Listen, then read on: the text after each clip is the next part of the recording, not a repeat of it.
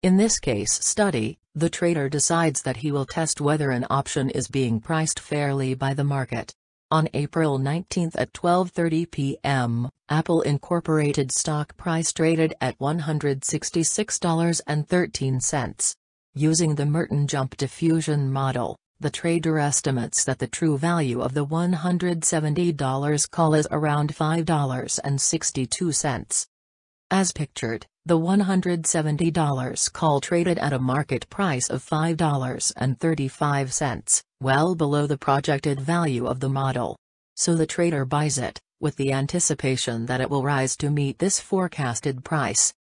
In line with expectations, the value of the call option increased to the forecasted value, $5.62, and the trader was able to book a profit.